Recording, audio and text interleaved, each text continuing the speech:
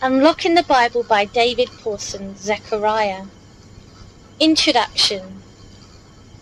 The book of Zechariah has a great number of similarities with Haggai. Indeed, Zechariah chapter 8 could easily have come from the earlier prophet's mouth.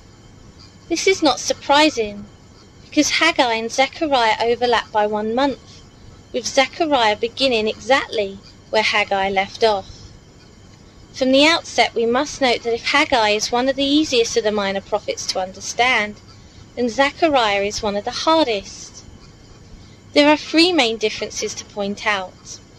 Number 1, Zechariah was later than Haggai, and continued his prophecy for much longer. It was like a relay race, as if Haggai passed the baton to Zechariah, who then ran with it, but ran very much further.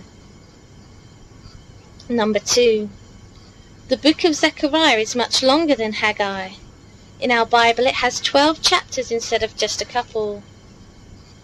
Number 3, Zechariah looked into the far distant future, while Haggai dealt with the present and its immediate problems. Zechariah seemed to be able to look to the end of time.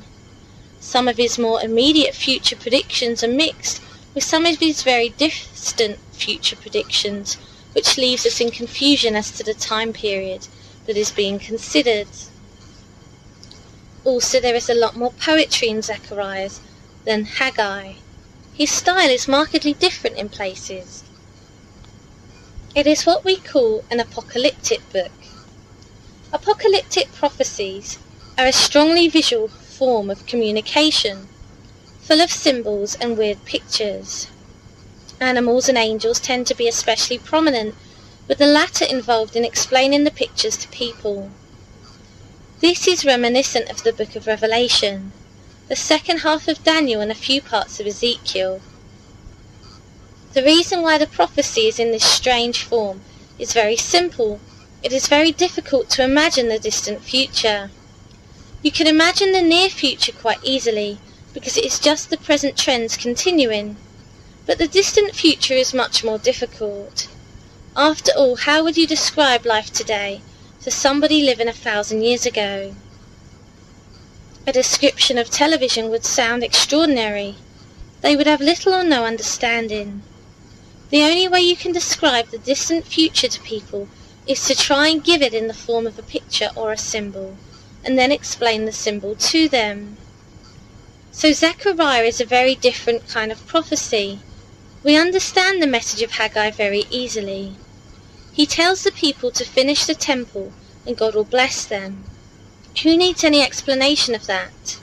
But Zechariah is a very different proposition. The prophet. His name means God remembers. It is a very common name in the Old Testament, belonging to some 29 people. He was a priest, so here is a priest who is also a prophet, though this is not especially surprising, because around 2 out of every 15 of the people who returned from Babylon were priests. It was a religious return, for the people came back to re-establish God's name in Jerusalem. They certainly didn't come back because the land was going to be more fertile, or because trading would be better, for life in Babylon was much better. They returned for spiritual reasons. So a high number of priests returned. There are 2 extraordinary developments, which Zechariah highlights. The first is that priests would replace prophets as the spiritual leaders of the community. For the next 400 years there would be no prophets, just priests. So Zechariah, being a priest and a prophet, marks a kind of transition. Indeed, he predicts that there will come a day when nobody will want to claim to be a prophet. The second startling development is that the priests are going to take over from the kings as leaders. Zechariah made a crown of silver and gold to put on the head, not of Zerubbabel, but Joshua the priest. For the first time in Israel's history, the office of priest and king would be united. This had happened only once before in the Old Testament, in the book of Genesis, when a man called Melchizedek, who was the king of Jerusalem, was a priest as well. But this was long before the birth of Israel as a nation. We know from the New Testament that this is the line from which Jesus comes. He is from the order of Melchizedek, not Eli. He is a priest, a king, and a prophet. So Zechariah marks a kind of fusing of these three positions of leadership. The priest takes over from the prophet, and the priest takes over from the king. By the time Jesus came, there were only priests. John the Baptist was the first prophet they would get after 400 years, but the rulers were two high priests, Annas and Caiaphas. So Zechariah is a very significant book in marking this transition. There is an easy way of dividing the different periods of leadership in the history of Israel.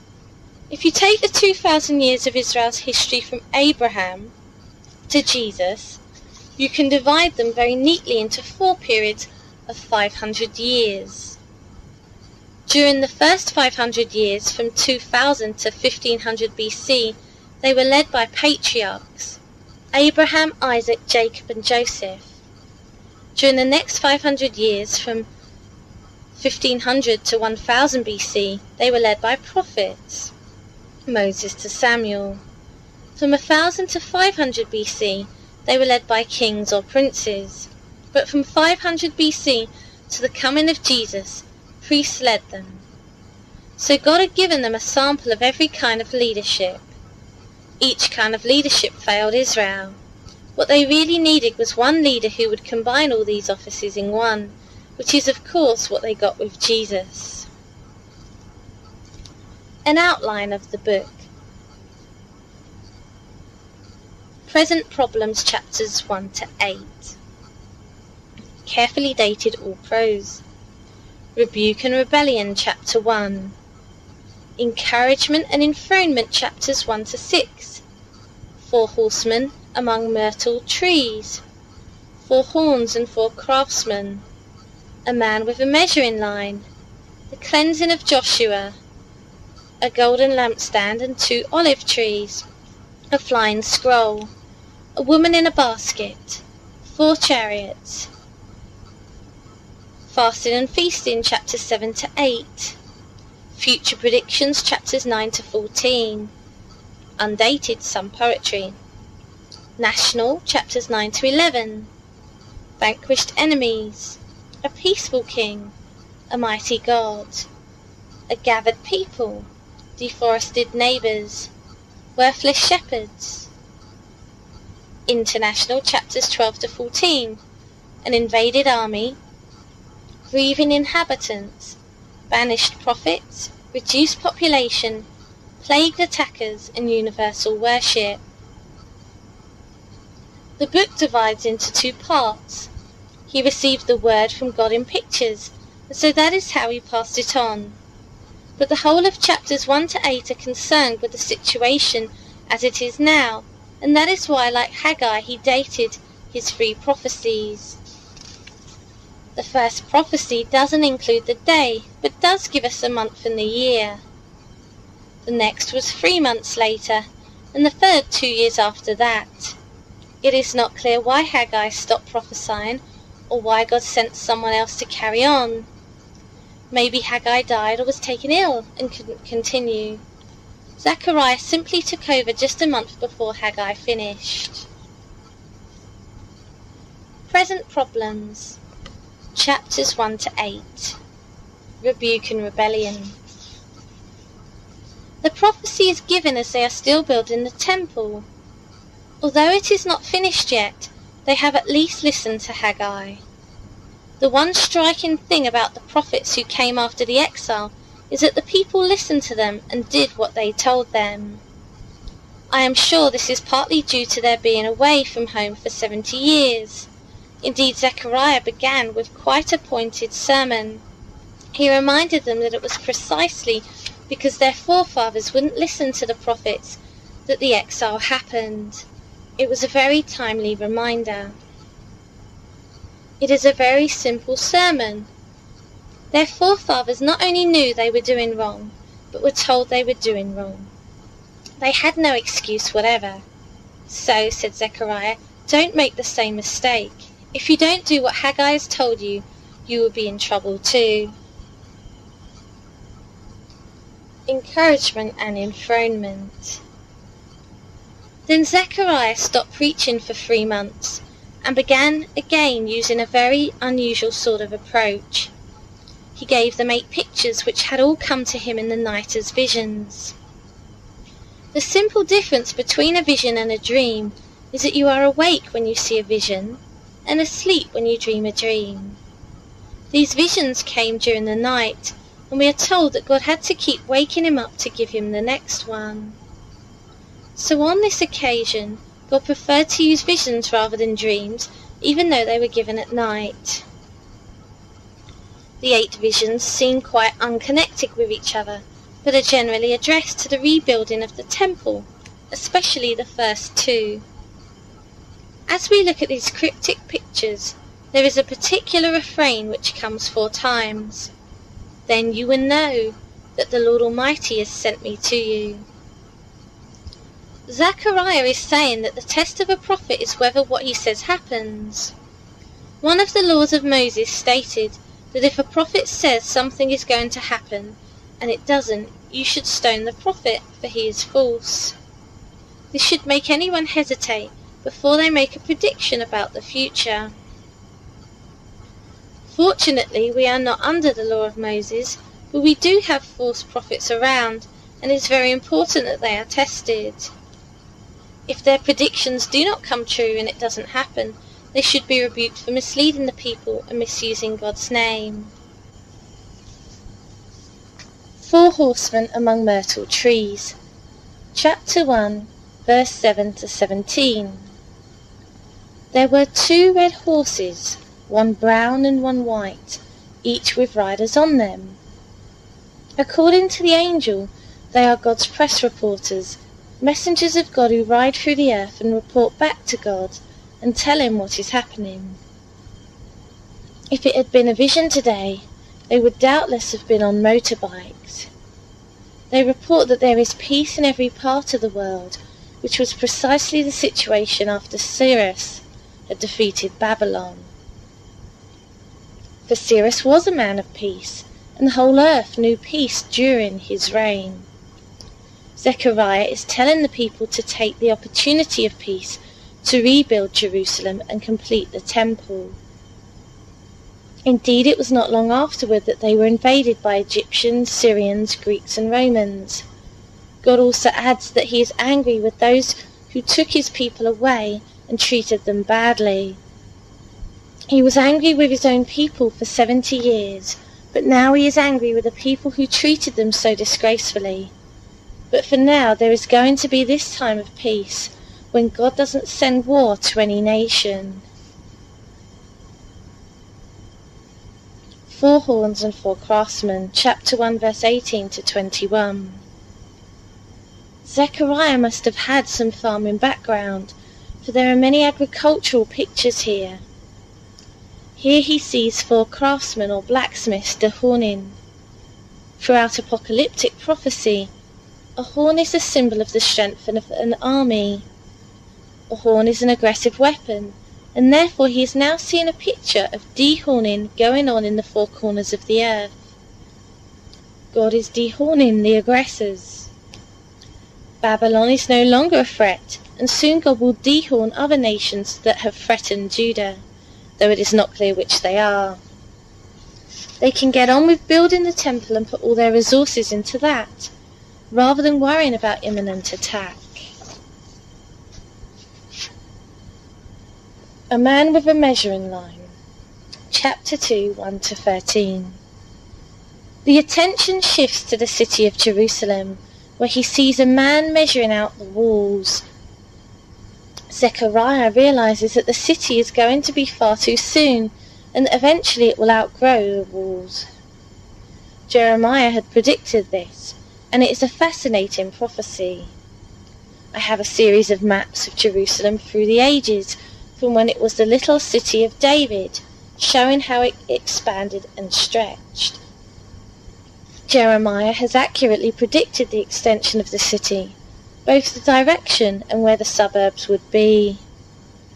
Now, of course, the problem with a rapidly expanding city is, how do you defend it?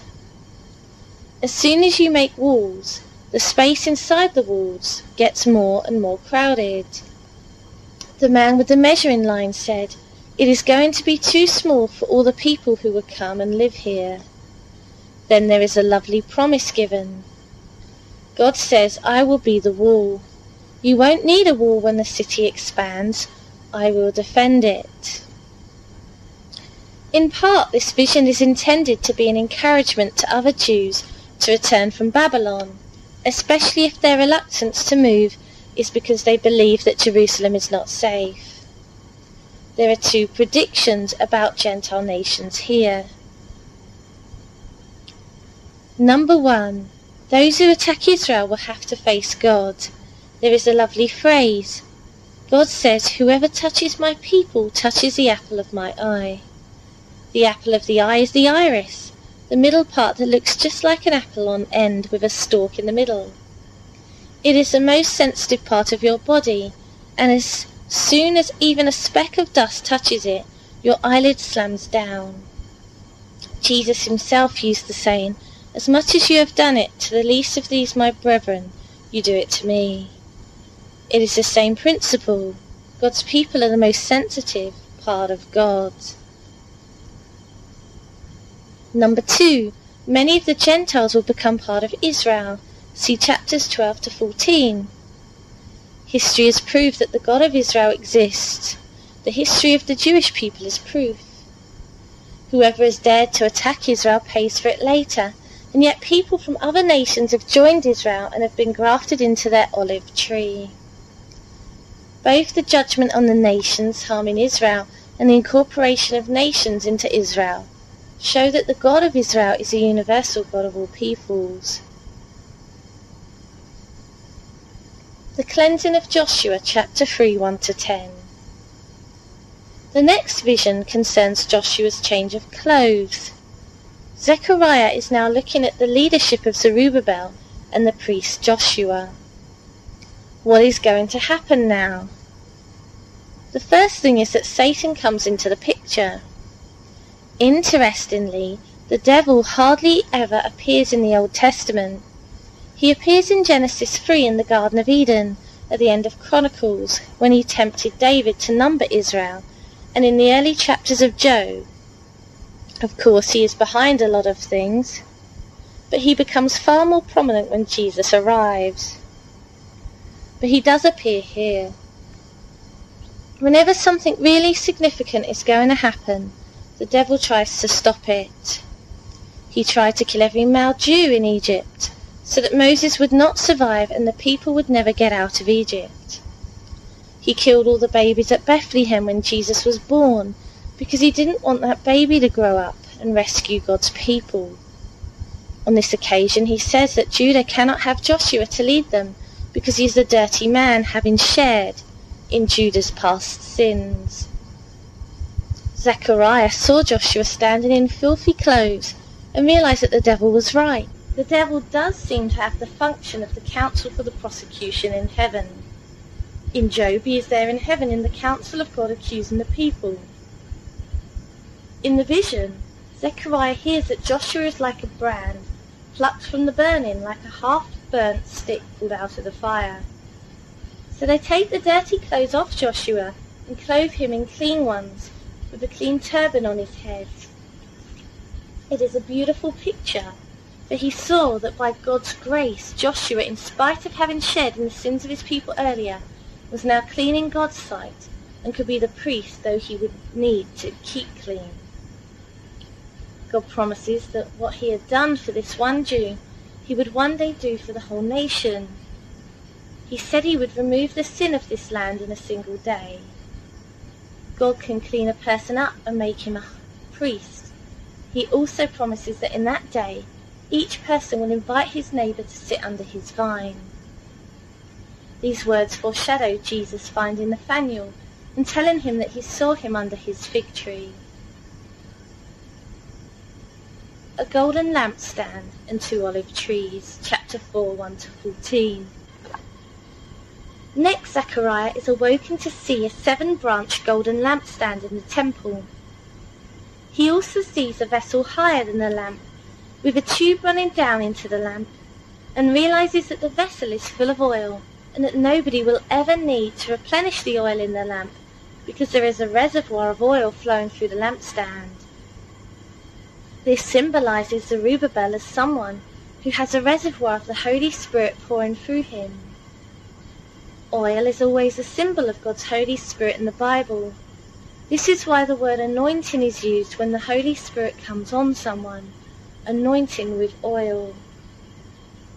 The Queen of Great Britain was anointed with oil when she was crowned in 1952. So Zerubbabel is God's anointed, and the word for anointed in Hebrew is Messiah. God's anointed one, Christ in the Greek language. But then comes a text that has been quoted by so many. Not by might, nor by power, but by my Spirit, says the Lord.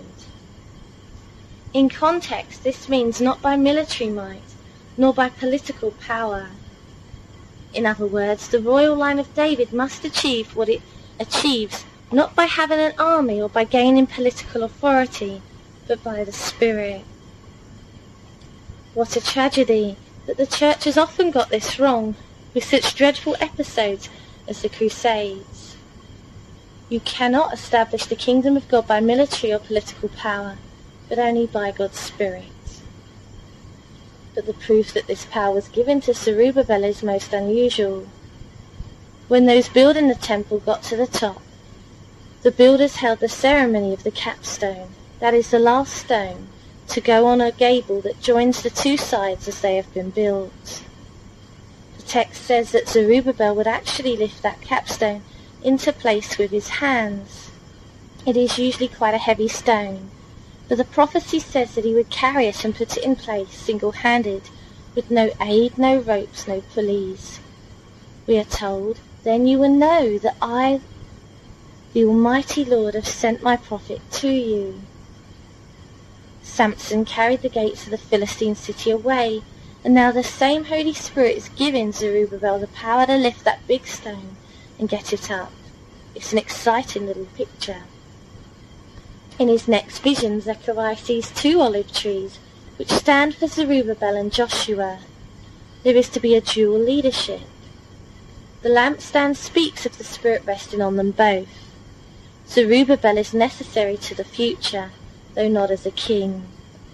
My feeling is that since they were not allowed a king in Persia, they decided to crown the priest, thinking that the Persians couldn't object to a priest, despite the fact that he wasn't really the king.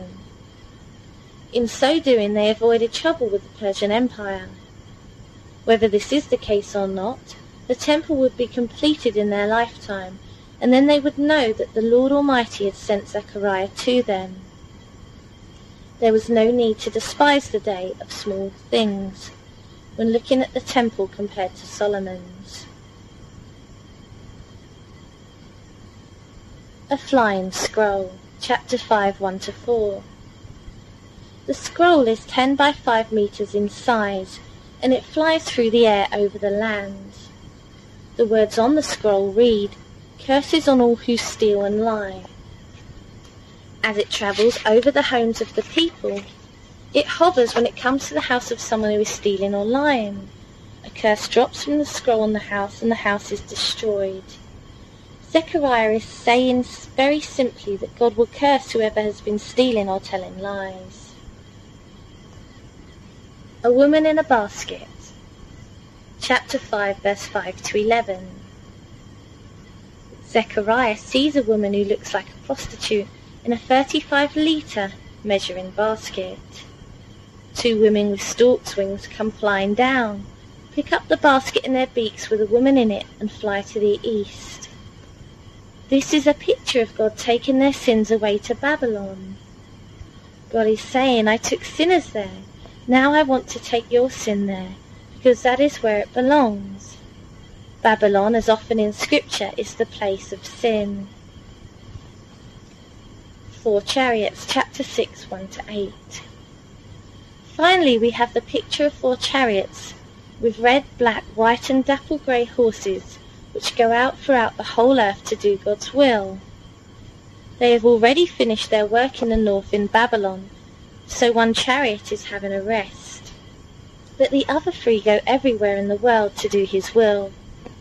God has a worldwide control of history. His agents can be sent anywhere speedily. It is at this point that 3 wise men arrive from Babylon. They were merchants bringing silver and gold as a gift for the temple. But Zechariah was told to take some of it and make a crown, and then have a coronation for Joshua in the temple. The refrain comes again. Then you will know that I am the Lord. But this is a crucial point. As I said earlier, the priest and the king were never united in Israel. They had been united in Jerusalem long before the Jews took it in the days of Melchizedek. But now the 2 are once more combined. But there is a condition attached to this.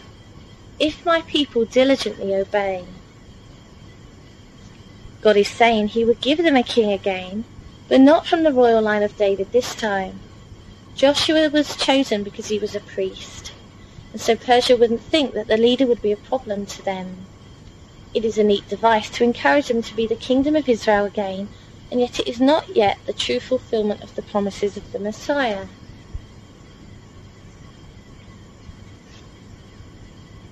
Fasting and feasting. 2 years later, 2 men came to Zechariah from Bethel in the north. This suggests incidentally that within 2 years they had begun to spread out over the old country and were re-established in other towns than Jerusalem. The men represented a group of people in Bethel who were seeking guidance about their religious life. They came to see a priest but found a prophet. Their questions concerned 2 practices, fasting and feasting, because these were the 2 practices that they observed as part of their religion. They wanted to ask first of all about the fast they were regularly observing. They had 2 per year in the 5th and 7th months, to remember how Jerusalem had been destroyed, to mourn for the loss of the city.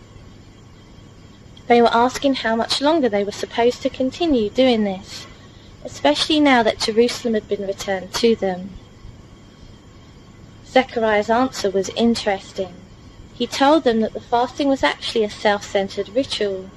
They fasted because they were sorry for themselves, sorry that they didn't leave their sins alone. He told them that the kind of fast that God would like by quoting Isaiah 58. They must fast from dishonesty and cruelty and instead be generous and kind and help the helpless and secure the needy. The fast that God really wants does not involve doing without food but doing without sin. This is a relevant word for those who practice Lent but never deal with the sin in their lives. Furthermore, he said that it was precisely for these reasons that the exile came. They had become selfish and greedy instead of being generous and kind. As for the questions about the feasts, there had been certain festivals which had been kept up in the exile but were more holidays than holy days. They celebrated these in the 4th, 5th, 7th and 10th months, so that in total there were 2 fasts and 4 feasts per year during their time in exile. But once again, Zechariah tells them that their feasts are far too self-centered. They were having a good time with food, friendship and fun, but God was not given the central place of celebration. They should make them truly holy days instead of holidays, and be thankful that God had brought them back to the land to praise him. Don't just have a holiday or a bank holiday. Have a celebration of the fact that God has been faithful to you, that you are back in the holy mountain, that the streets are full of young people and elderly people again. Rejoice that God is going to bring more back and repopulate the whole land. That is what you should be doing with your feasts.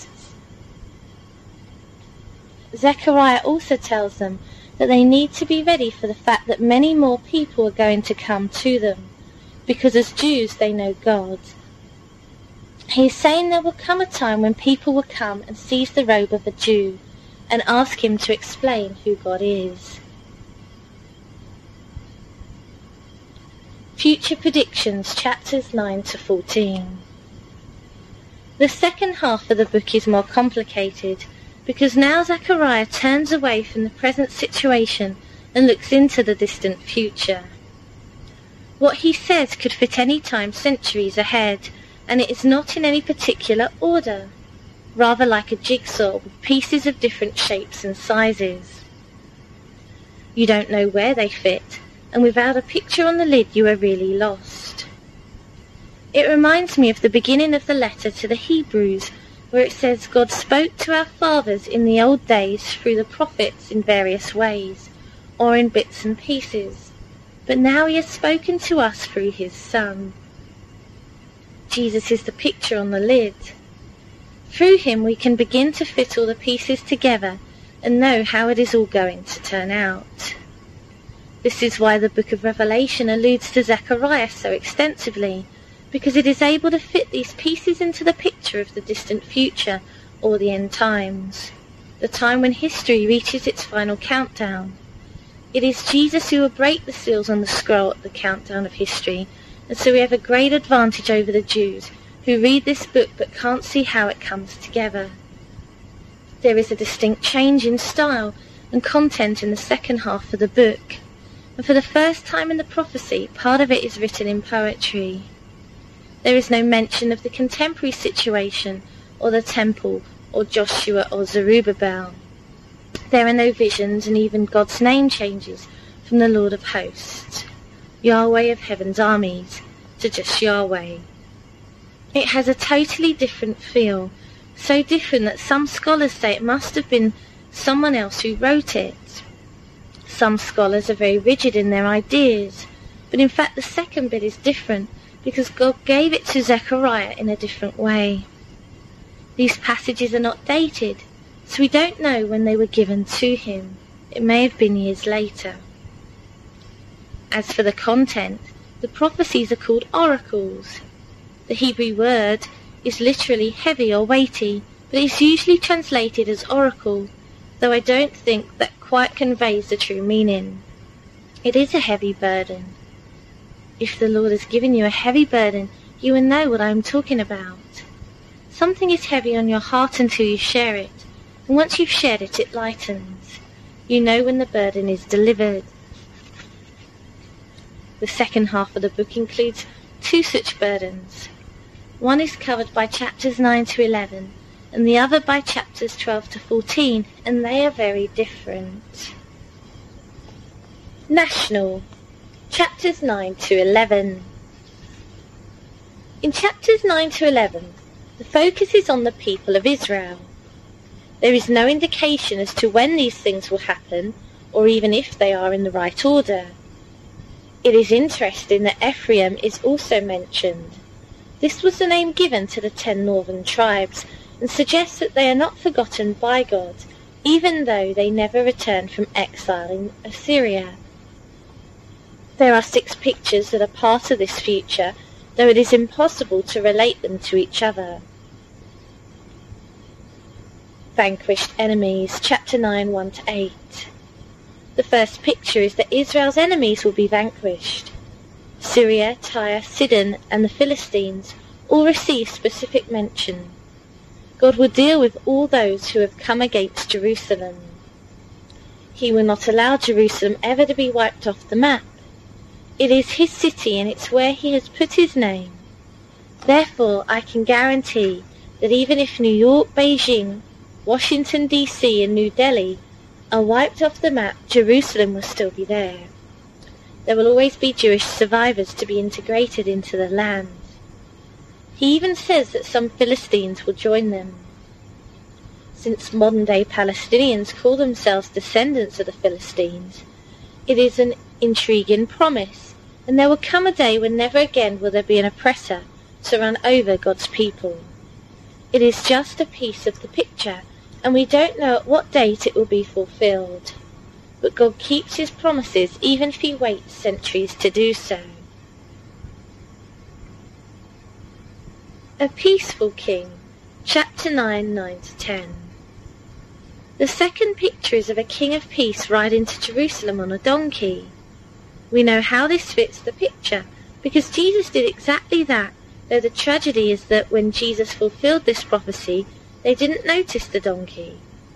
They thought he was riding on a donkey because he couldn't get a horse, and so they rode completely. miss the symbolic message. When Jesus rode in on a donkey, the people waved their palm leaves and threw their coats down, shouting, "Hosanna, Hosanna!" It is not a kind of heavenly hello, as some seem to think, but rather it means liberate us now. It is a cry of people who have been oppressed for centuries, but see political autonomy coming near. They even call him Son of David in the expectation that he will set them free. But he wasn't coming to fight for them. Had he wanted to come and fight for their liberation, he would have ridden a horse, as he will at his second coming. So they received the biggest shock of their lives when he went through the gate in Jerusalem and turned left instead of right. Instead of heading to the fortress, Antonia, where the troops had their headquarters, he grabbed a whip and turned left into the temple, where he whipped the Jews out of God's temple. I am not surprised that a few days later they said, "You can crucify that man, we prefer the freedom fighter." The big irony of history is that the freedom fighter whom they chose had a most unusual name, Jesus Barabbas, which means Jesus, Son of the Father. So on that day, there were two men called Jesus, Son of the Father. Pilate said, "Which Jesus, Son of the Father, do you want? The man who won't fight for you or the man who will?" They preferred the fighter. But Malachi says that one day this Prince of Peace will come in judgment. He will bring righteousness and peace and will have dominion from sea to sea. A Mighty God, chapter 9, 11 to chapter 10, verse 7. Here we have a picture of the Lord appearing visibly to fight for Israel. It is a change from the previous picture, which depicts peace. We have here a Lord who would come for his flock and be a good shepherd to them, unlike the bad shepherds they have had. The picture includes the glorious description of a redeemed people who will sparkle like jewels in his crown. The next oracle focuses on Greece. It would be centuries before the Greeks would come to conquer the land, headed by the evil Antiochus Epiphanes. He raised the statue of Zeus in the temple in Jerusalem, slaughtered a pig on the altar, and filled the vestries with prostitutes. It was one of the worst periods in history, and lasted exactly 3.5 years, that is 42 months or 1,260 days, which is exactly the period predicted concerning the Antichrist in the New Testament. Under Antiochus Epiphanes, the Jews suffered what Christians will suffer under the Antichrist. It is intriguing that the rise of Greece should be predicted in this third little piece of the picture. We can grasp what is going on now, but it is hard to see what they must have made of it at the time. A Gathered People, chapter 10, verse 8 to 12. The next picture is of gathered people, a reversal of the diaspora, with Jews brought from every nation to their land. Indeed, the present-day people of Israel have come from over 80 nations, so they have brought the music and dances of 70 nations. This is a picture of the gathered people coming home, and Zechariah says there will not be enough room for them. It even says that a highway will be built between Egypt and Assyria. Deforested Neighbours, chapter 11, 1 to 3. The next picture is a puzzling one. The neighbours of Judah are being deforested. The cedars of Lebanon, the oaks of Transjordan or Bashan, and even the jungle of Jordan. Today, the jungle of Jordan is largely gone, and there is just a small area of cedar trees in Lebanon. The oak trees of Bashan have also gone. It is unclear why this oracle is given. Worthless Shepherds, chapter 11, 4 to 17. The picture of worthless shepherds is even more puzzling. It is conveyed by an acted parable, with Zechariah taking a job as a foreman shepherd. He has to sack 3 shepherds for not looking after the sheep. They throw their wages back at him, 30 pieces of silver. The text says, when the shepherd is smitten, the sheep are scattered. Once again we have parts of a picture, and yet we can see where they fit in when we read the Gospels. Judas threw his 30 pieces of silver back into the temple because he was a bad shepherd, though he had been both a preacher and a healer. Jesus used the quote of the shepherd being smitten and the sheep being scattered to refer to himself when his disciples fled at his arrest in the Garden of Gethsemane. The shepherd's staves are broken, the first favour revoking the covenant that God had made with the nations, and the second union breaking the brotherhood between Judah and Israel.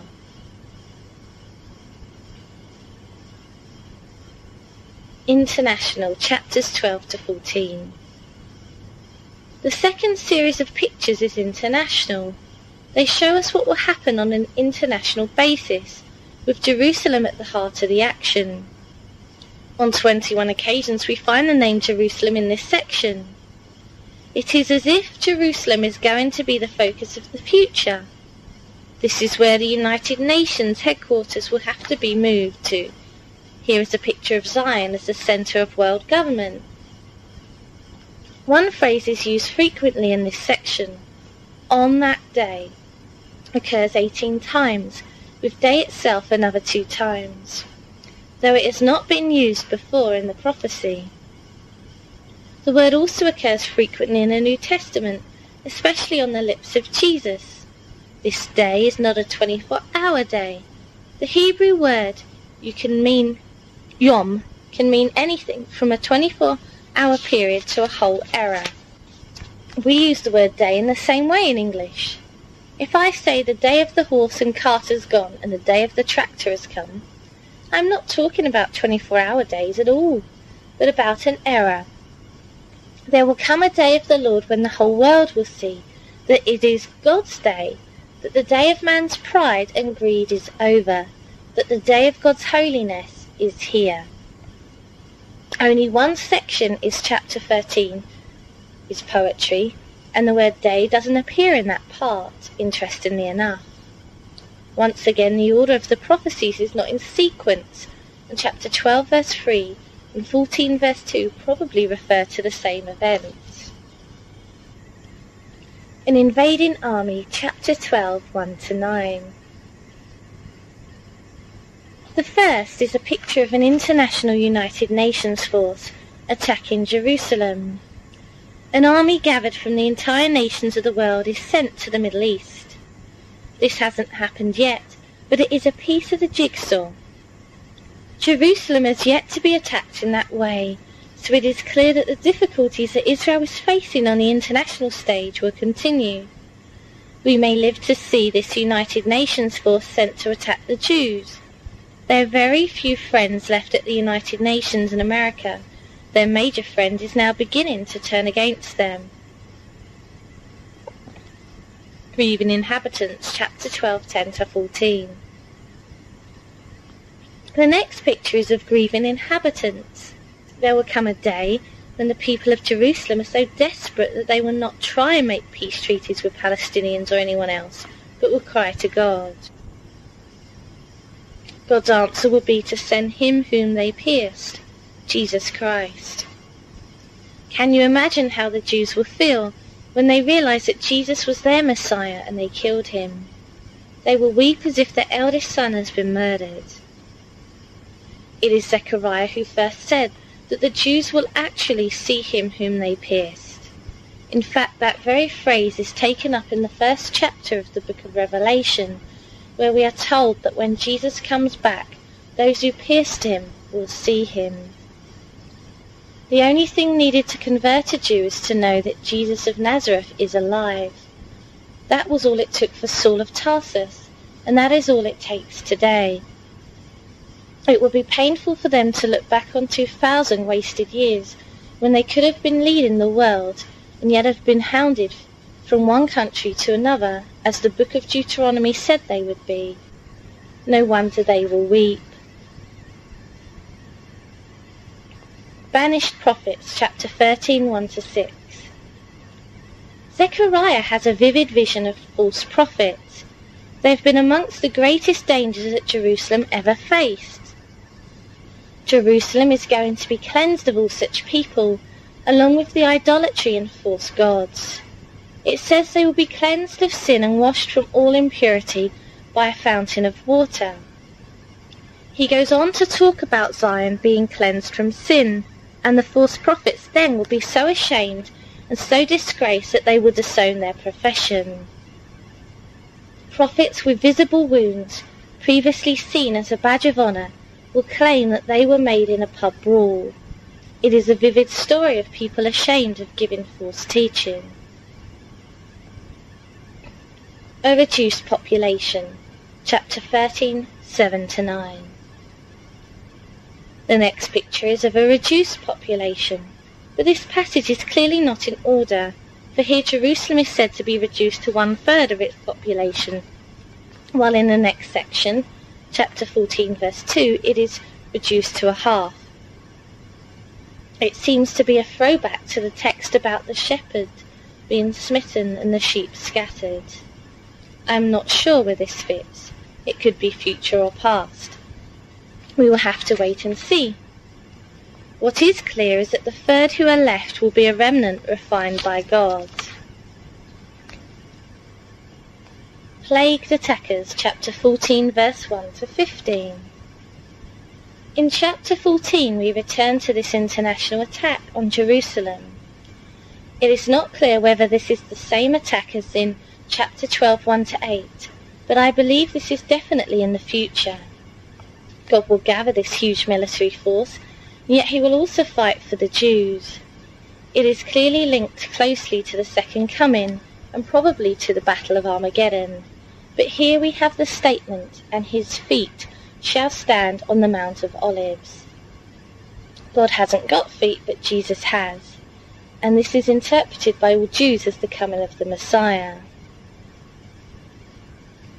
We are told there will be a great eruption, which will cause amazing geophysical changes to the whole area.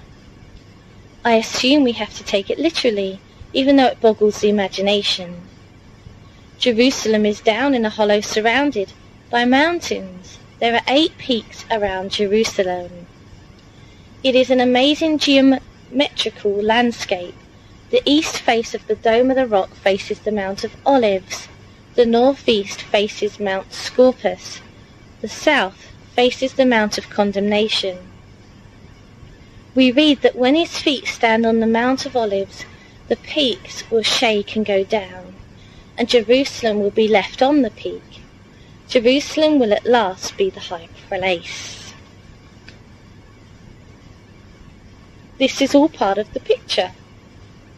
Our imagination finds it quite difficult to fit it all in, but the main point of this picture is that the United Nations force around the city will be dealt with.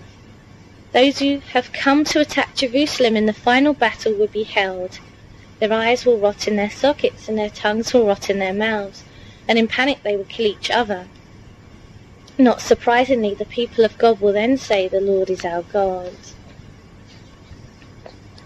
Universal Worship, chapter 14, verse 16-21.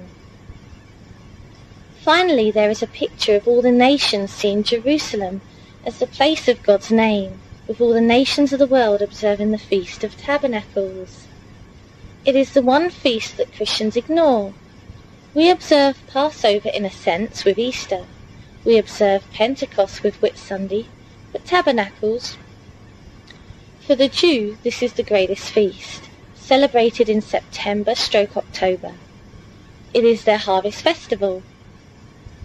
They live in little booths open to the sky so they can see the skies and remember how God brought them through the wilderness. It is an 8-day feast, and the final day is a wedding day. On this day they get married to the law.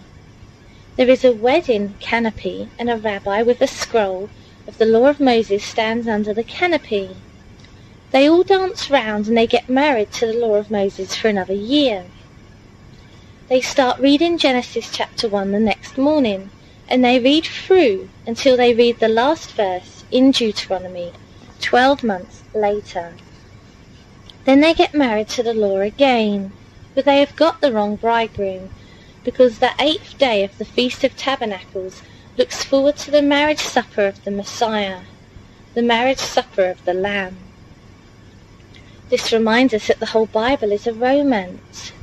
It tells how a father found a bride for his son, and it finishes up with them getting married and living happily ever after. All good romances finish with a marriage, and the Bible is no exception.